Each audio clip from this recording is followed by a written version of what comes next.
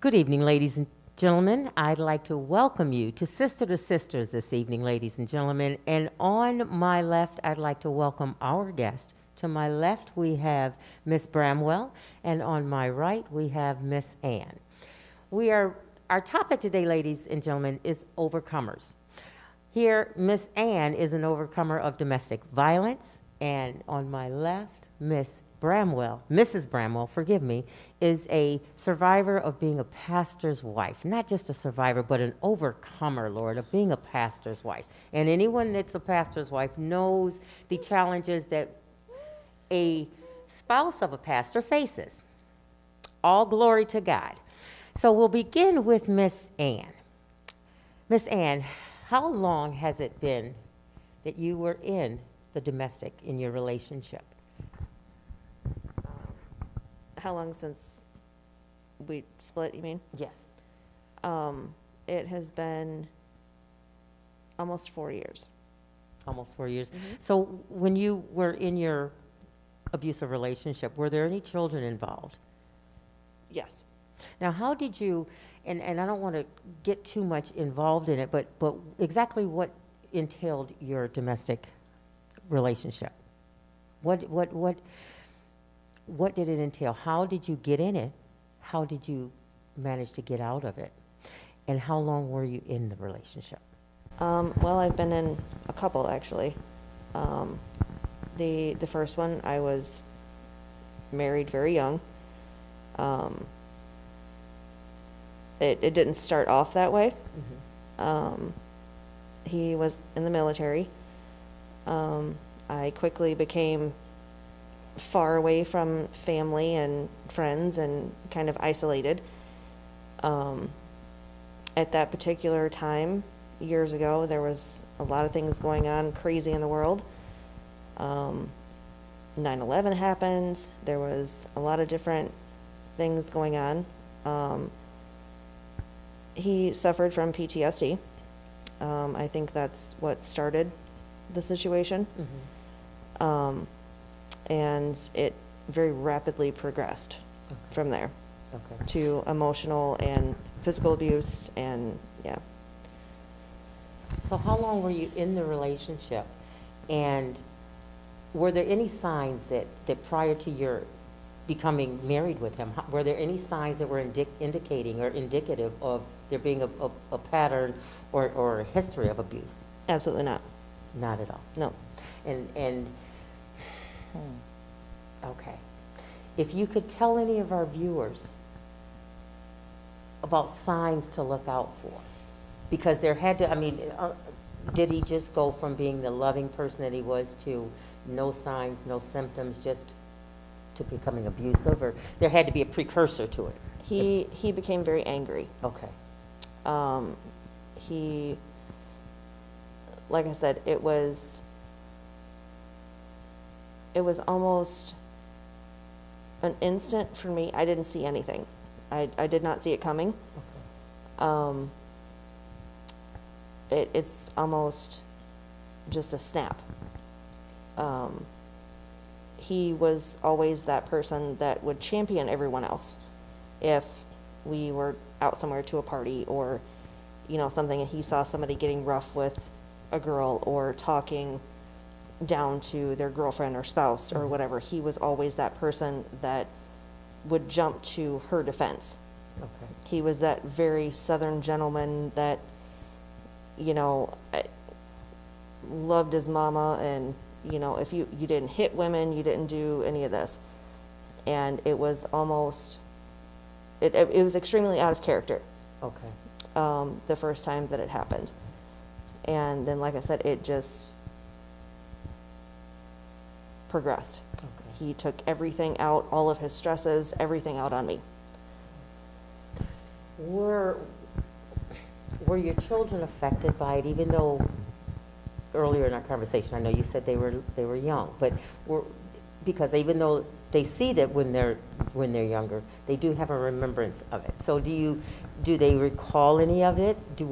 Because children, when they're in that relationship, they become scarred as a result of it. My oldest remembers bits and pieces. Okay. He was about 3 and 4. Mm-hmm. He remembers a few things, Mhm. but thank goodness that he doesn't remember The worst part. it a lot, yeah. He just remembers dad being mean. Mhm. But again, I always tried to shield the kids, Mhm. and if he started that kind of thing, I tried to get away from the situation and kind of at least get away from the kids. Mhm. I just didn't want them to be subjected to that. Mhm. It just, and again, it's embarrassing, Mhm. but you do want to protect your kids from that. Mhm. So, I mean, I think I did a pretty good job protecting them from that. Mhm. Um, Now, I want our viewers to really understand exactly what it was that you went through, because the fact that you're an overcomer, they see you, you don't have any, you look fine. So can you share with our viewers, what were some of the things that you experienced in your abusive relationship? And also, I want you to think about the latter part of this question and think about if you could do it again, what, the signs that you would be, things that you would be looking for. So in the next relationship, there are certain things that you would be looking out for. One thing I noticed, and I didn't until the second, like I told you before, I had a traumatic experience my first marriage. I said, I'm never getting married again. I'm not doing this again. My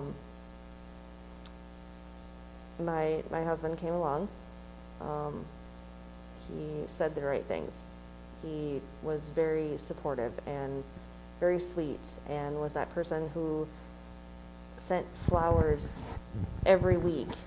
And, every week at work I would get a huge bouquet of roses or something. Wrote love letters. I mean, just over the top stuff. Then it slowly started easing away from a lot of my friends. We started doing things only with his family or only with his friends. I didn't really have much of a say in things.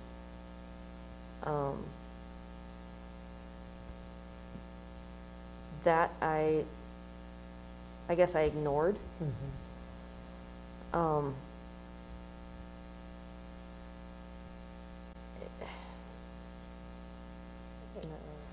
Let's pause on that. And I want to ask you, and just think about this, and I'm going to switch over to my other guests, but think about if you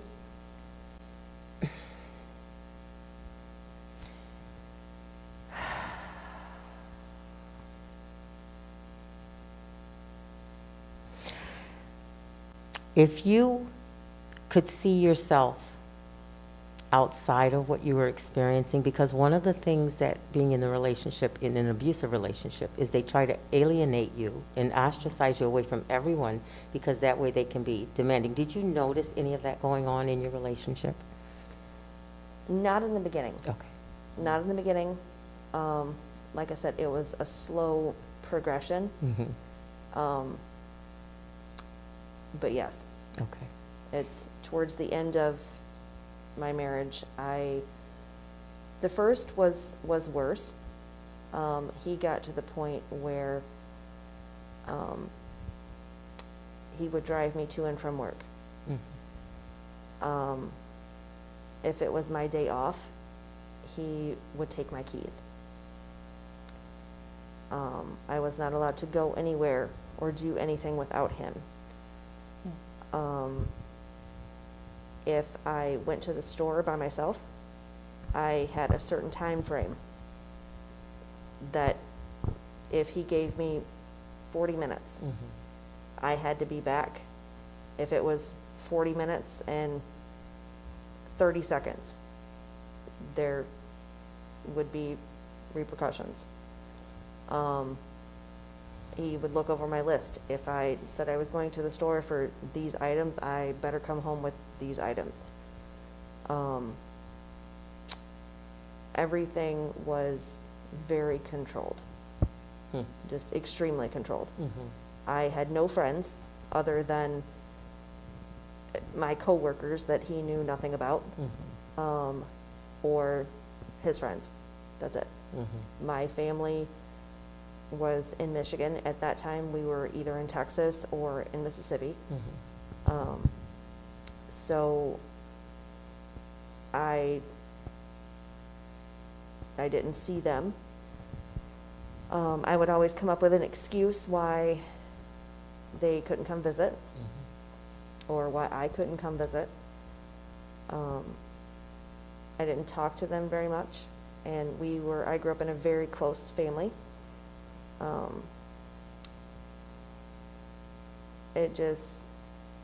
was very, very isolated. One of the things that they try to keep you from, yes. Yes, every little aspect of my life was controlled. Yep.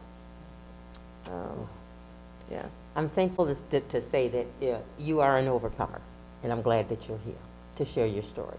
Thanks. Thank you. I'm going to turn over here and ask Mrs. Bramwell, how is it being a pastor's wife? I know their demands on the pastor is extreme, and so please, in your own words, take us into the life of a pastor's wife. A pastor's wife, the life of a pastor's wife is I'm first a wife. The pastor was married to me as a wife before he became a pastor. So my role as a pastor's wife is to be supportive. Is to be supportive and to encourage the kids. We've been married a long time. I think that helps. It helped that we grew together. We made this decision together. We decided to follow Christ together. We got baptized together. And it makes a difference in that way. So I do not have a pastor's wife box for anyone who knows me. Okay. Everyone outside looking in think that there is a specific box you're supposed to fit in, right, Ann? Ann knows me. We work together. I fit in none of those boxes. I don't know what the box is. I don't know what shape the box is. But everyone on the outside looking in think that you're supposed to be a certain way. You're supposed to act a certain way. You're supposed to, I don't know what you're supposed to. I'm a Christian first. That's what keeps me and keeps everyone's marriage together. And then a wife. Then I think of a pastor's wife. I don't even think of it. He is just my husband. This is what the Lord called him to do. And when God called him to do, I supported the call. You thought I was the one going to Oakwood. The bags were packed. I had called and find where we go into housing. The forms were filled out. He just had to sign.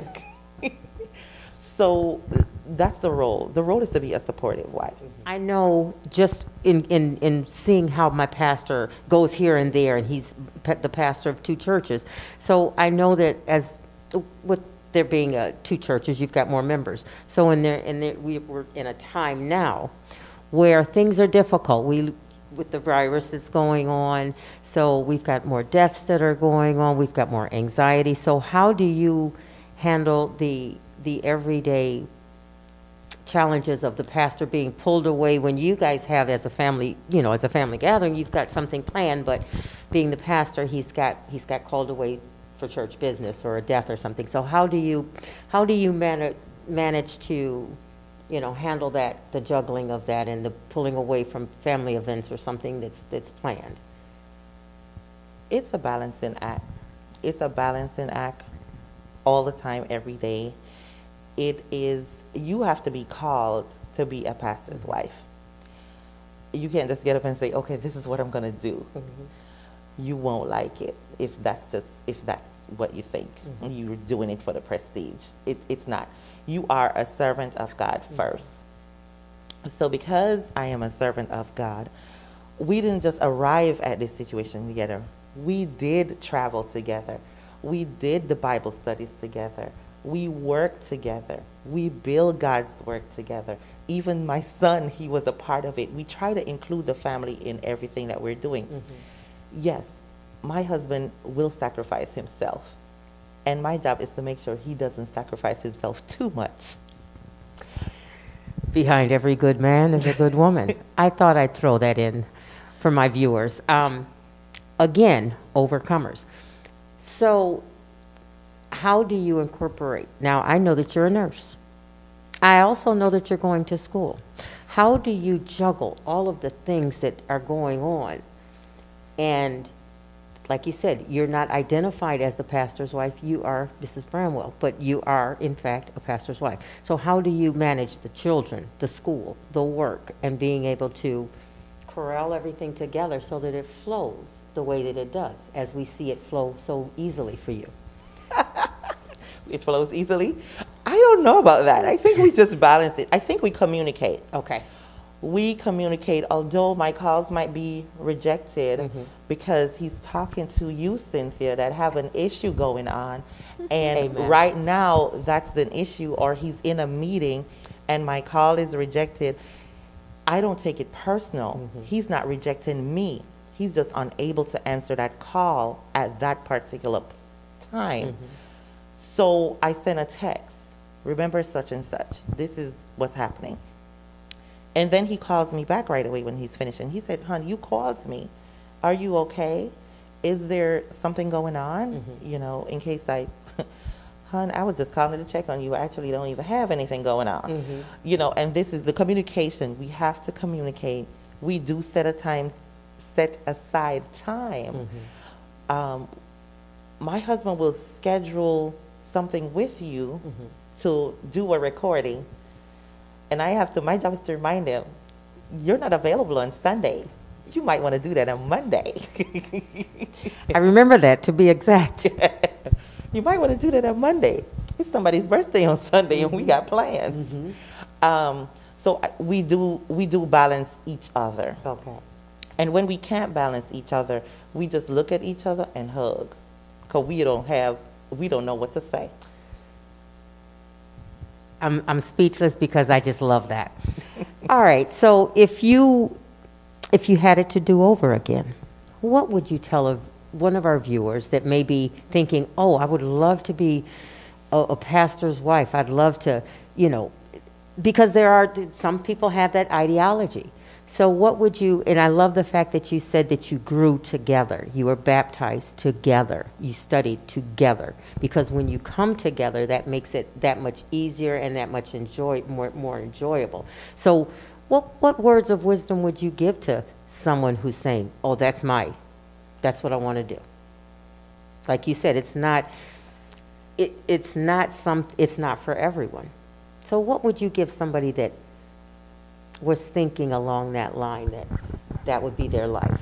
So I would tell them, take that in prayer. You really have to pray and fast about a situation like that. Because yes, I'm married to a pastor, but he's also sharing his time and his life with 200 other people. So once your husband know that, okay, there's a priority level. There is a priority level. I think we're just good friends. I think you have to be friends with that person. God will teach you not to be jealous because he's talking. Let me share a story with you. My husband announced that, okay, he doesn't kiss the young members of the church. And he announced and said, oh, he only kissed the seniors. Guess who were lined up at the door? All the seniors. All the seniors. And he had to kiss every one of them outside the door. So, I mean, I just thought it was hilarious, you know, and they loved it, and I just thought it was funny, and we laughed about it later, you know. But I think to give advice to someone, I think that God has to be your love. You have to love God to be a pastor's wife. You have to realize that it's a sacrifice. A pastor's job is a servant's job. If you don't like to serve, or you never had to work with the public or be a waiter, waitress, it might not be for you. It might not be for you. But God is the one that designed and put two people together. So once he put the two people together, that he chose the two of y'all together, then that makes the big difference. I will ask you this question. What kind of balance do you have in your home? I mean, are there certain no-nos that you cannot, that you don't allow to have occur in your home or in your, you know, as far as space-wise and time-wise, as far as delegating or your time? If that makes any sense. So for instance, if you guys had a vacation plan, something came up, are you able to separate that? I mean, because if someone had to cancel, that would be a little unnerving. With it being the pastor, does that justify it? In terms of a vacation? Yeah, because I know you guys go on vacation. So when you have if something No. ever arises. My husband plans the vacation very well. He's ready to go. He doesn't let anything get in touch with that time, because you're always giving. You actually have to take time for yourself and to be balanced. Because if he's not balanced, or he's not healthy, or he's not eating properly, then he's not good for anyone else. And that includes me. And that includes the kids. So you have to I think of all of those things. When he's going too much, I'm like, okay, you're going. We take turns. We divide chores. Like, this is your area, this is your, pastor still has to do chores. He still has to wash the dishes, you know. He still cooks. He does all of those things. He still wash, my favorite thing. His laundry smells better than mine. But he does all those things, and it's a constant balancing, a constant communication. Everyone knows their role. Everyone has their chores. And it's all lined up. Okay. And we support each other. We're at a stage in our marriage now where we do not fuss about the simple things. I think, Anne, like, if, okay, you didn't do your dishes tonight, we're not gonna freak out. It's okay. If I can't get to clean, it's okay. You know, you come to my house, Cynthia, I'm like, Cynthia is a madhouse today. It just is what it is. And we don't let that dictate or depict our attitude for that day. Which it easily can for some. Right. Yes. So we don't do that. Okay. So you've got a good, sounds like you have a good balance, a good respect, a good understanding, and of course, with the head of your marriage being God, where can you really go wrong, honestly? Yes. Okay, Now, okay. I'd like to ask a question, and I hope it's not too much to ask, but if you could share with our viewers what it is that, how did you overcome being in the abusive relationship?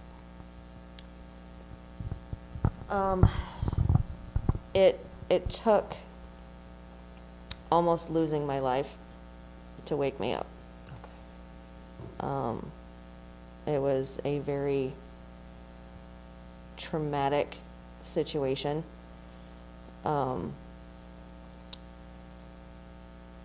And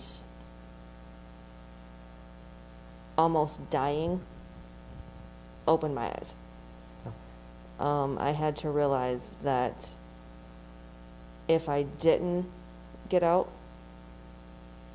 he would kill me.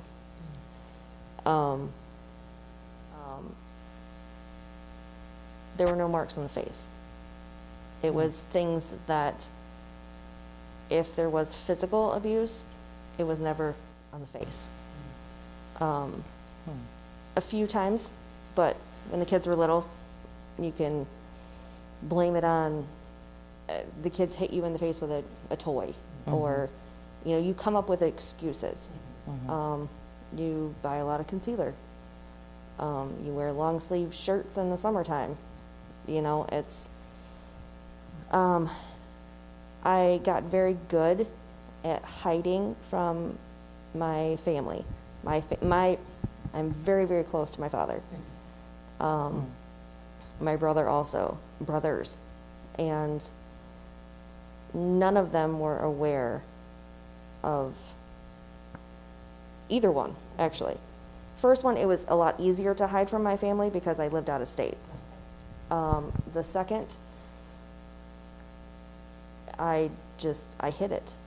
We didn't fight in front of people. We didn't, I tried to keep as much hidden as possible.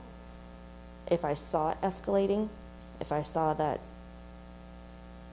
glimpse in his eye and I knew that, okay, well, he's about to take that drink, and I could start seeing the signs.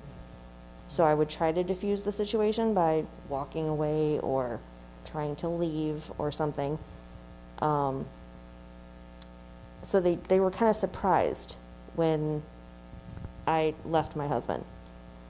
This last time, we were married for 12 years when I left. And they actually took his side because they thought he was a great guy. He made great money. We had a great house. You know, the family, the kids, they came over for barbecues, and he was very close with my family. And like I said, that very loving person. And so they blamed me. And finally, I had to tell them the truth, you know, about the physical abuse, mental abuse, the cheating, everything. And they, again, got mad at me for not saying something before. Okay. But it's very embarrassing. So that's one thing that keeps you there. And I noticed that. Keeps you stuck in the mud. It does. It does, because you don't want to leave because you're embarrassed of the situation. So I had to think of more than just myself. I had to think of my kids. I had to, I was raised on a front pew of a Southern Pentecostal church.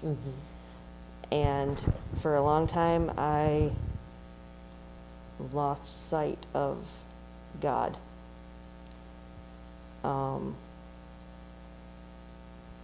Being in that type of situation, I didn't think that he heard me, so what was the point? You're broken. And I had to be almost completely broken to realize it. Okay. And you were able to get out. Yep. That's a blessing. So it takes getting down to the worst of the worst Okay. to be able to find the strength to get out. Okay. I'm glad you did. Yep. And thank you for sharing that. Yeah, you're welcome. All right, Mrs. Bramwell, can you tell us what it is and how you overcame some of the obstacles that you endured while being the wife of a pastor? What were some of the obstacles that you may have had to overcome? So the obstacle is distance. My husband would travel.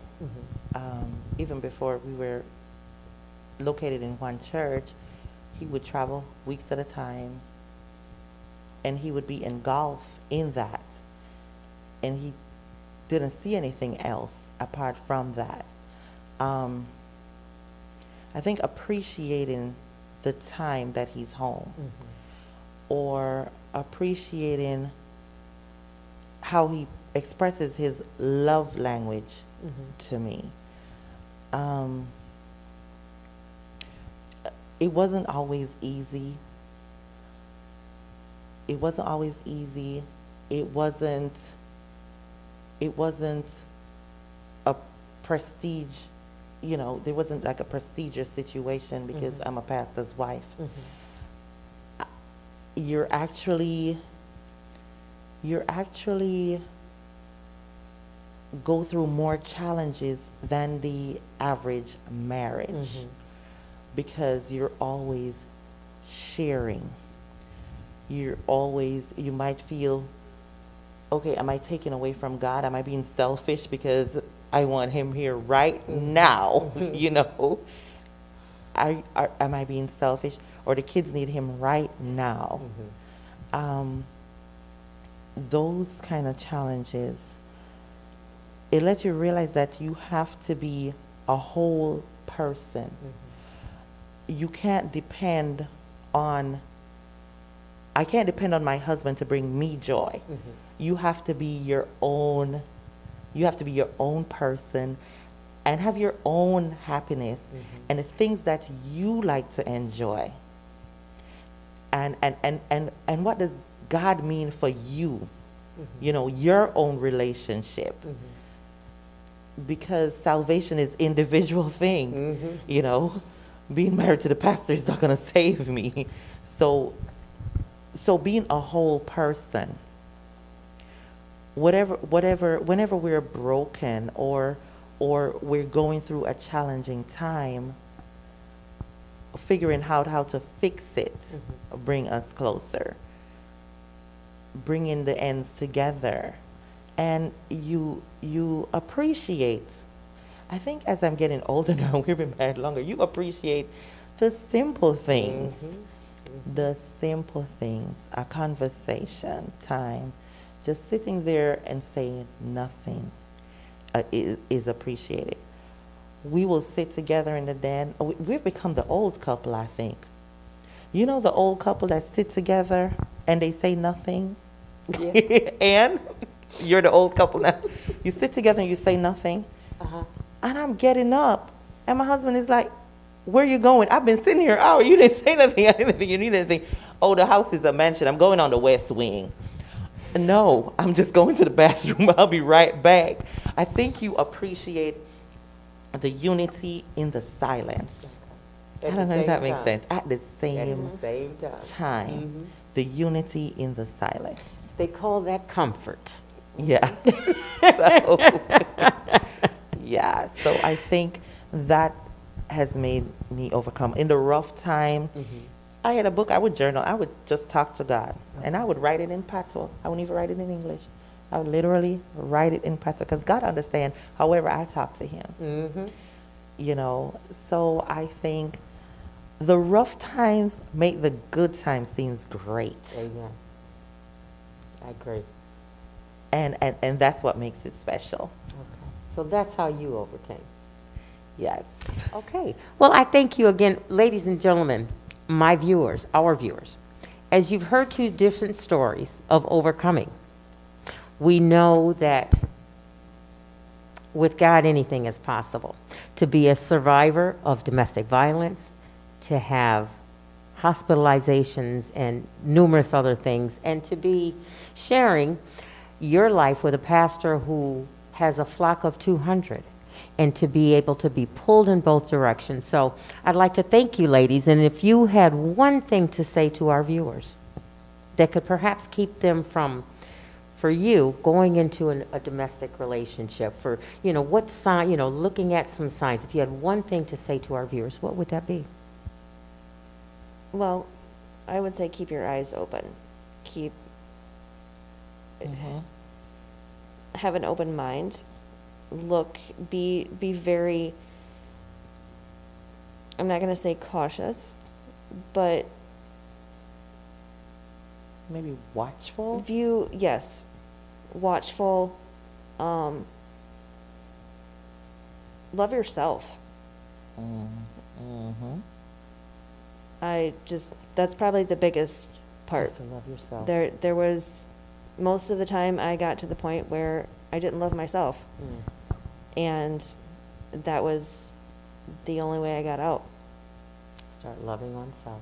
I had to remember and learn how to love myself. Because it becomes a And process. that gave me the strength to leave. Well, And the that's it. strength to stand up for myself. And I'm glad that you did. You're here as a result of it. Thank Yes. you. And Mrs. Bramwell, if you had one thing to say to a viewer, a pastor's wife that maybe was watching and was having some struggles trying to divide time and share her husband with other members of the church, what advice would you have for her? I would say trust God. Trust God and pray for your husband. Because a family that is praying together, it is true, we do stay together. A family that's praying together, stay together. Trust God and communicate with your husband. Be honest. I think that I don't take anything too serious. I don't take any of your stories too serious. I think we literally laugh at ourselves. So be honest with yourself. Be open with your spouse. Let them know exactly how you're feeling and why you feel the way you feel about whatever that situation is. Okay. And give it to God. Thank you. Thank you. Well, ladies and gentlemen, I hope that and I pray that you received a blessing and something that will prick your heart, ladies and gentlemen, that if you are going through or you know someone that's going through something that they too can be an overcomer, I encourage you to be there for them. To my viewers, ladies and gentlemen, I'd like to thank you for tuning in to Sisters to Sisters. I'd like to thank my panel, Miss Ann, for sharing with her overcoming situation of domestic violence. And ladies and gentlemen, we all know that's all too real.